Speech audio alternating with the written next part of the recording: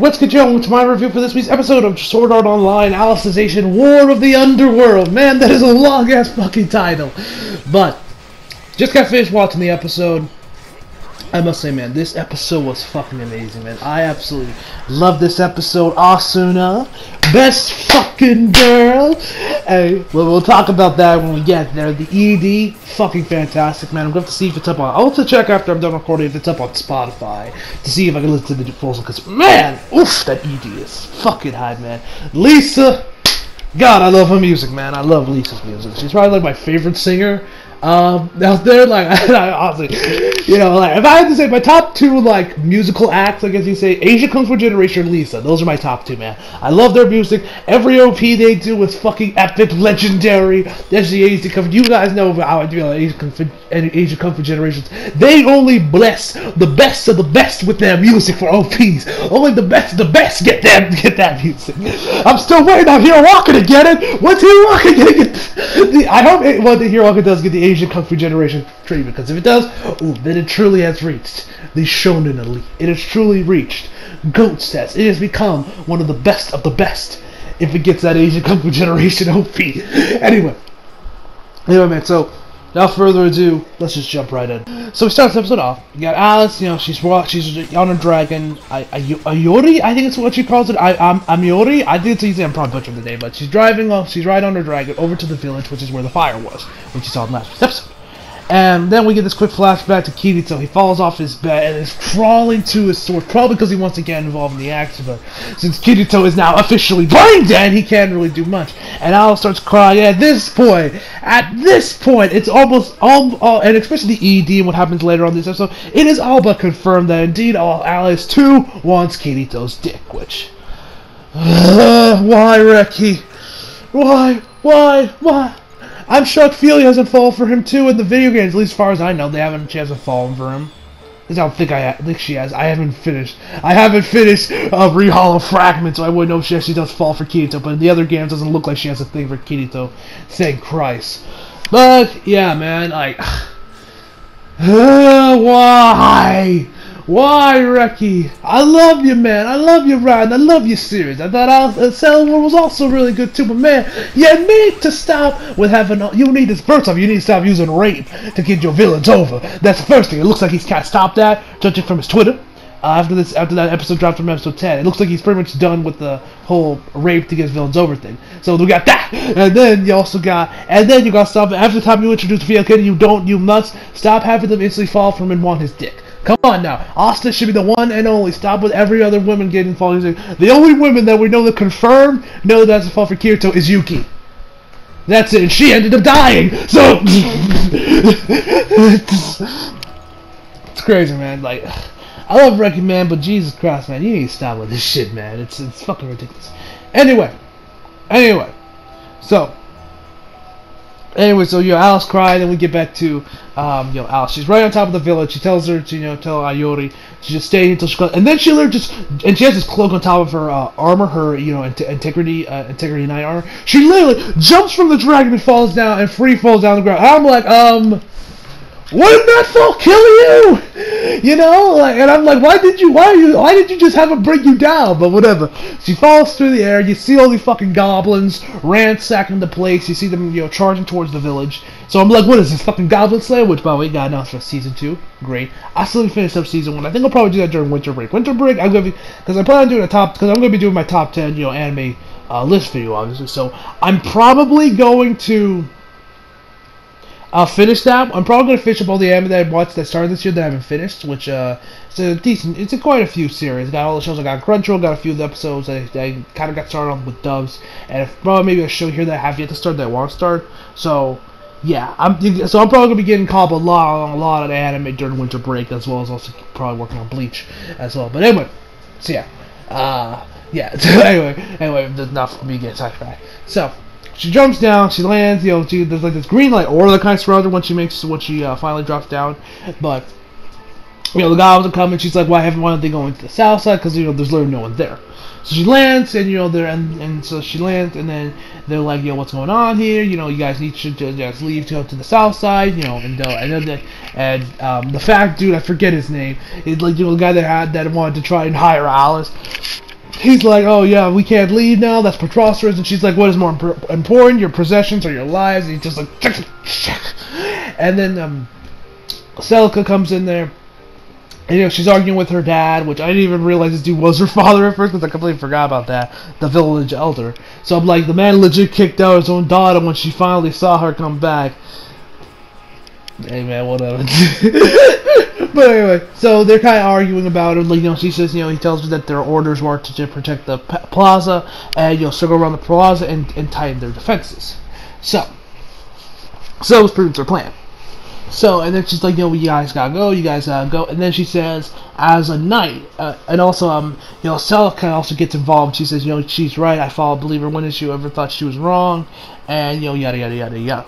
The dude comes in there, he starts berating Celica, like, oh, you're just a little girl, you don't know nothing, shut up, and she's like, and then the whole background turns to like a grayish color, and then the dude just looks over at Alice like, oh shit, I fucked up, with that oh shit, I fucked up kind of look, where he's like slowly kind of like turns his eye over there, and when you see Alice, she has a look of, if you say one more goddamn word, if you make one step closer to Celica, if you make this woman cry, I'm gonna cut your dick off and let you bleed out. That's the look she was hitting this guy with. Which, speaking of dicks getting cut off, recently for my diversity in film class, I had to watch one of the movies that was on the list to watch was Mississippi Burning. It was a great movie, by the way. If you guys like, if you guys like more of that biopic stuff, you guys want to see more about the Ku Klux Klan stuff, about what was going on during the 60s with the FBI and such, definitely recommend you guys check it out. It's an excellent movie, awesome watch. And William Dafoe stars it, which was weird to see because I was like, William Dafoe? Fam, well, you look so young, what the fuck? It was weird seeing him so young. But anyway, there's this one scene in the movie, this is probably a spoiler, I guess, but the mayor of this town, who's actually played by the same guy that played the boot camp instructor in Full Metal Jacket. I'm sure you're not surprised by that casting choice. But the dude he's kidnapped by this black guy that works for the FBI. And the dude literally tells her another story about how there was this boy who went to go there was this little black boy who went to take his girlfriend home. Afterwards, the dude was kidnapped, brought into like a shed like the one he's in, and then they said he took a razor blade, like this razor blade, and they cut off his scrotum and all at this point. And then he starts describing it about the blood and everything. At this point, I am grabbing my crotch. I can feel the pain in my balls right now. And so much of time to describe it. Like I was grabbing my crotch, like, oh god, no man, this fucked up. This is fucked up shit. Literally, my balls are literally. I'm starting to feel it down there, bro. I'm ready trying to describe this to you. But yeah, man. I don't know why I threw that in there, man, but I just had to, man. That was just like, ugh, man. And then he's like, they said, he was dipped in blood from like the waist down, man. Oh god, that was uncomfortable, man. That was very painful to listen to. Very painful. Very, very painful. But also dropped by that dude's dick off in or dick in Once Upon a Time in Hollywood. That also had me grab my crotch as well. But we're definitely talking about dicks getting cut off. So she says that at this point. That I am an integrity knight.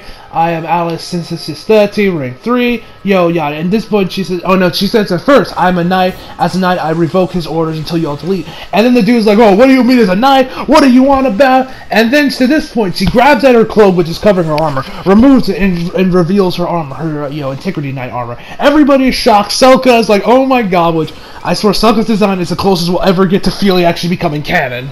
Which I hope one day she becomes canon because I love Felia. I hope one day we see her take it from the games and put it into the anime. Maybe not a one-to-one transition. Reki can do his own separate thing with it, like what the Curatori's Alma did with Broly. But I would just like to see Celica in the anime for once. I love Celica. I love her in the games. I want Celica to become canon, damn it. But anyway, so Celica's shocked. She's kind of crying a little bit, and she's like, no, and she's like, sorry, I hid this from you for so long. This was my true punishment after what happened. And also the dude calls Alice a witch because of her time when she went to the dark territory a little bit. She says she's a witch and all that shit. But anyway. Oh, so yeah, she says that, and then Celica's like, oh, you know, I knew you were never really a criminal. Her father kneels before her, saying, yes, I accept, yes, I will do as you say, Miss Knight, and she says that, you know, those of you are, take a lead at the gate and guide the village to the second gate, and then, you know, go from there. So from there, we see, she calls up her dragon, we see the dragon just unleashing some fire, taking out the goblins, make it through, like, that little, like, wooden barrier they had there, where they just had, like, a bunch of wooden planks, like, you know, hammered together, nailed in together. So the goblins get through there, we see them just kind of coming in there, and before Alice is on track, she's like, she's, you know, just letting the dragon just unleash the flames on these goblins. So then we see one guy, which, I swear to God, this guy looks familiar. Was he the guy that we saw in, like, the first couple episodes of season, or the first part, excuse me, of Alicization, where those guys were giving Kirito shit until he just absolutely just bodied him with, like, you know, his sword? He's like, you know what? I think I was meant to be a swordsman, now that I think about it. You know, that guy? Was it him? I swear it was him. It looked familiar, but anyway.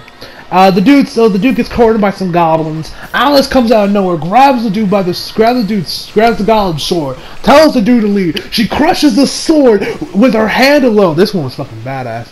And at this point, the goblins are kind of like surrounding her. She's on the staircases, and she says, From now on, I will fight for what I want, and I will fight for the human empire that Kirito and Yujo try to preserve. She takes off that little bandage that's covering her eye that, you know, the guy that exploded from, you know, the first season or the first part. I don't know what to call. I don't know what to call Alicization. Do I call it first season of Alicization? Do I call it the first part? I don't know. I'll do a bunch of alternate guys. But anyway, she takes it off and then she opens her eye, and it reveals a new eye, which we saw already in the trailers and the OP as well. So it's not really a surprise, but it was nice seeing. It was weird seeing it because it had this purple hue to it, and it kind of looked kind of blackish. At first, I thought maybe she like took Kirito's eye, or like he lowered one of her eyes, which I don't know if that's the case. It could have just been the lighting, but anyway. So then after that, she literally has her mouth open a bit. Brings the thing to her mouth. At least it looks like that. We don't know if it made direct contact. She says, Arigato, Kirito. She says, thank you, Kirito. Like, posted up, nods her head a little bit while she has it close to her mouth. Then she just she says, I'll be fine now. And puts it in the air and the thing disintegrates. So, at this point, I'm like, oh goddamn, she has fallen for Kirito. God fucking damn. This is pretty much the confirmation that she has. And I also, funny enough, I saw this meme on Twitter a while ago, which was from Brooklyn Nine-Nine. That show was so fucking good, man. I love Brooklyn Nine-Nine. I haven't watched it in a bit, but man, was it funny. From what I saw of it, it was a fucking hilarious show. But anyway, so there's like, she has like, so, you know, the Hispanic, you know, detective chick that I love her, man. She's like, oh yeah, whatever, you know, she's like always beating shit. I love her character, man, but she has like this rabbit that was replaced with Kirito, and she's Alice, and she's like, I'm gonna protect him now, and I love him. It was a nice little meme, man. It was funny. Gotta laugh at me. So anyway, back to the episode. So, you know, she takes that off, and she's like, alright, she's ready for battle, and then the hue kind of disappears, and it's just her, like, you know, blue like her other eye. So at this point, she's ready. She puts it up in the air, being like, enhance armamento! And then she unleashes Zenton Sakura, which is what I will call it, because goddammit, that is what it is! Lucky Kawahara, you are not subtle with your love for Bleach. Not that I'm complaining, man. Hey, I'll take it. But anyway, so she uses her Bankai. So, uses her Bankai and just, you know, just nays the goblins. There was not much blood, weirdly though, which is weird because you guys remember in season 1 there was a lot of blood in that first season, or that first part of Alicization. There was a lot of, there's this one part where she like you know, cuts down these goblins and like they're pretty much cuts off their whole top half. Barely any blood. There's only a little bit of blood on her sword. There's not these huge blood splatters, which was weird because Alicization Part 1 didn't shy away from blood when Kirito faced off against the goblins. Of course, when where we had Tensei, what the hell was those girls' names?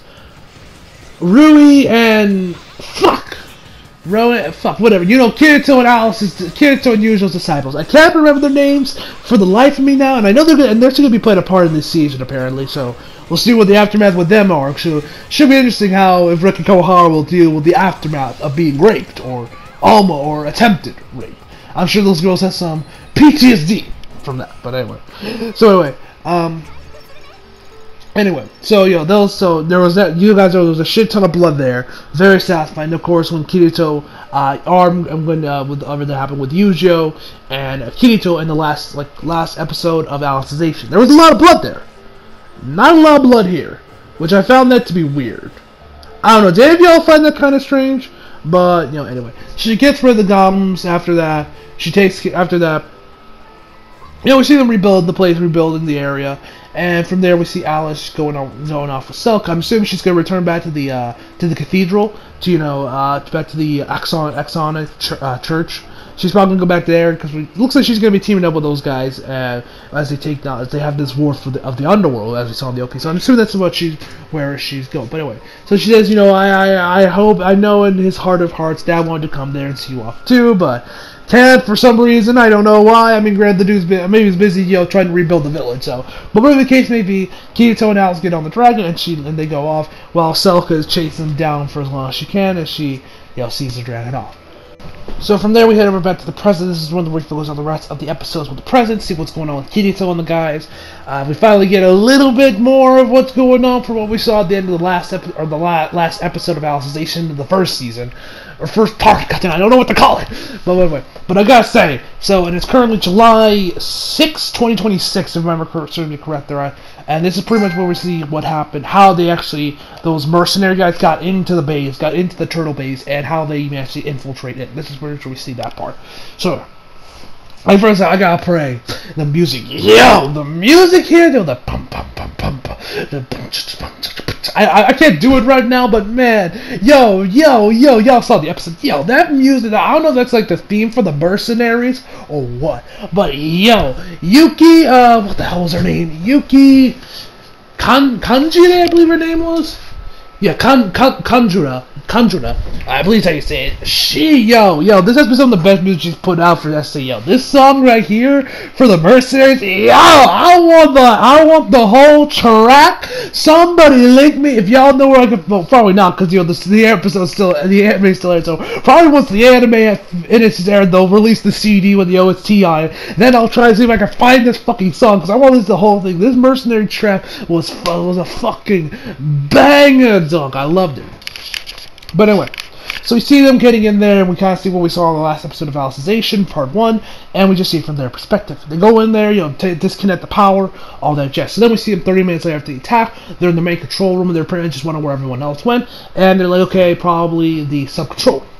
We then head over to that was 30 minutes later. Then we head over to the sub-control room. This is about 23 minutes later in the attack. So before we actually pick up with the mercenaries, this is what happens. But anyway, so they're there, the Korean dude's like, alright, we got power, we good. My girl, best girl, Asuna motherfucking Yuki, comes walking up to that the dude with the glasses, grabs him by the collar, or grabs him by his kimono, and is like, if Kirito doesn't regain consciousness, I will never forgive you for as long as I live. And I'm like, yo, that's my girl, Asuna, yo.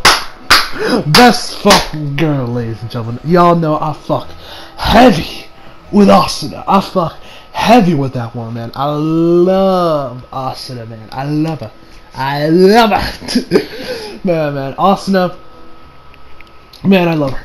So yeah, so he's like he puts his hands on like yeah, I know, it'll be my top priority, So she lets go. Then she has these tears on. She kind of falls back like she's about to faint. There was also one thing I also noticed when she's grabbing him by the collar. The sound effects they're playing make it sound like she's strangling the guy. They hear this kind of sound, which I'm assuming is because she's like, it's like she's holding it back so much that it's starting to break the fabric, I think.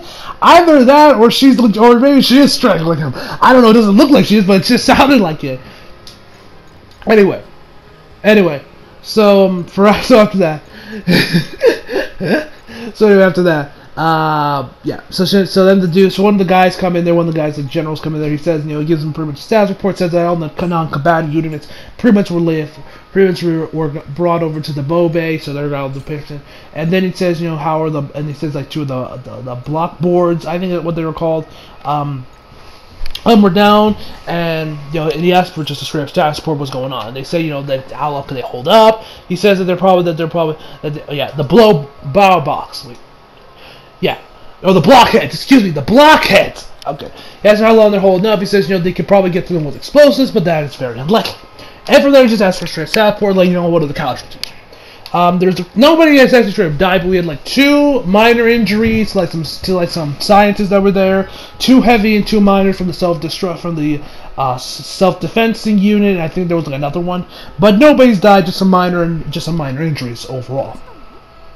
So yeah, but I'm afraid I've got some bad news. Who of y'all remember Bad News Barrett?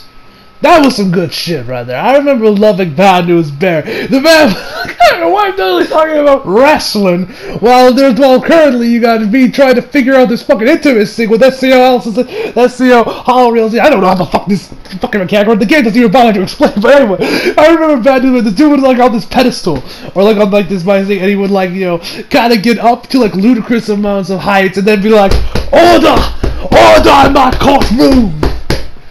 Well, I'm afraid I've got some bad news. I love Bad News Barrett. That's probably my favorite gimmick from Wade Barrett. There was the Wade Barrett from the Nexus, Wade Barrett when he was King Barrett, and then there's Bad News Barrett. Bad News Barrett was best Barrett, if you ask me. I don't know what he was doing in the Indies, but that was my favorite. Bad News Barrett, man. I love that one.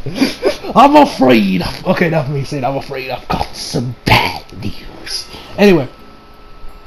Dude, I don't even know what I'm doing if I'm even doing this right. But anyway, but that's not all the bad things. They also took care. They also have STL Room 1. They have the main control room, and they're right and they also got that. But it's not all doom and gloom. The Korean dude, I forget his name. Excuse me. Yes, he did mention how they managed to lock down Alice's Fluxlight area. That whole like giant cube thing where they have Alice in there. They managed to lock that down, so they can't access, but neither can they. So they can't access it remotely or informationally. So the only way to get Alice's Fluxlight out is probably through Kirito to get them out, which is what we know that was going to happen to the Alicization.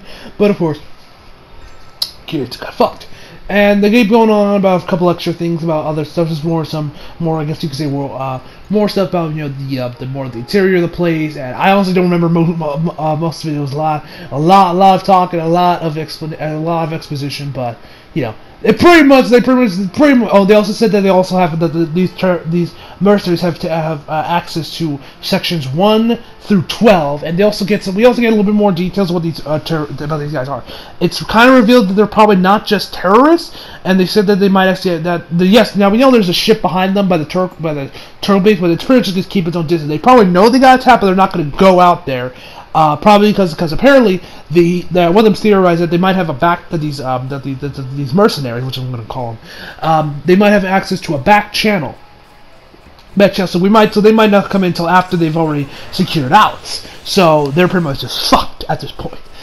We also get some more details of what these guys could be. They mentioned how, judging from their specs and their gear, they're not domestic. They're not like some military force. They're not from like the Japanese government or anything. He said they can't from their general body types. They said they can't be Asian. Although judging from what we see later on, they look I don't know. The anime characters, they're meant to be Asian, but they never look Asian. They always look white. But they don't look white. If you get what I say, they kind of look. They still kind of have look anime-ish. So. I don't know, maybe it's just me, but they still kind of look from what we saw at the end of the episode. But yeah, in other words, these guys are just straight up fucked. They pretty much this is pretty much all they got here. They pretty much have control of almost the entire base.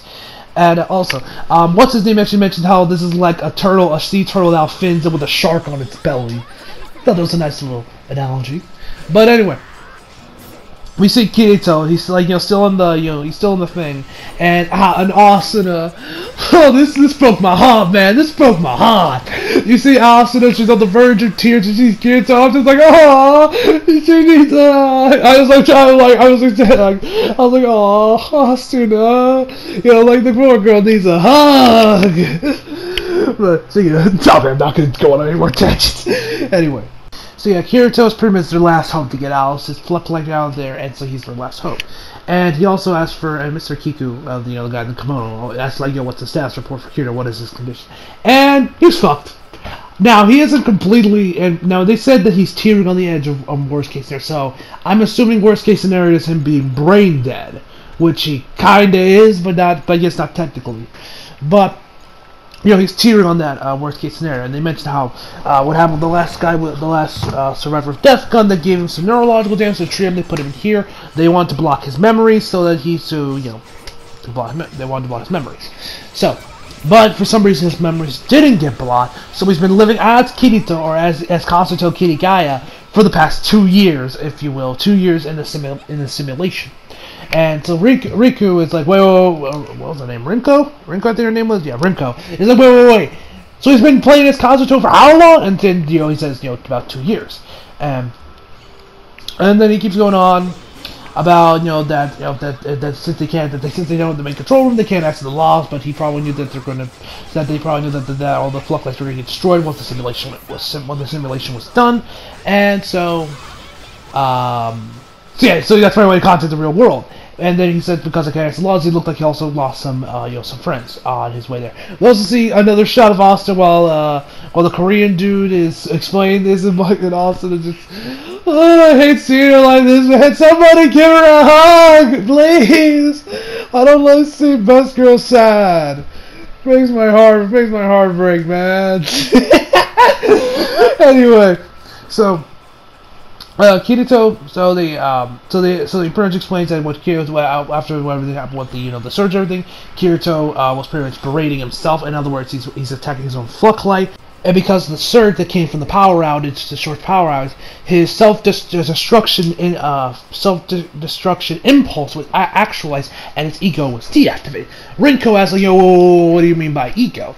Then he explains that his ego is pretty much the self-image of what's inside our flux light, this black hole within our flux lights that all our yes or no questions pass through. Like, should I do this under this condition? He makes the example of, hey Rinko, have you ever gotten a second helping in a beef bowl, please? She says she haven't, and even though your mind's like, hey, come on, let's get another bowl here, and she still says no.